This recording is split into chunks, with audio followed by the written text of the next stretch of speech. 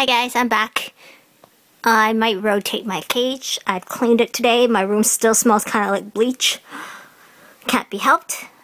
Those two guys usually are sleeping in their hammocks. I guess they're waiting for all their stuff. There's no accessories upstairs, and there's none hanging down there either.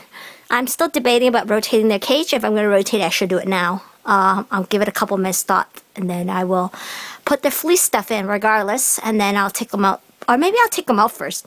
It'd probably be easier to catch them without the hammocks in the way. I'll probably do that. Give them a dust bath. Okay, guys.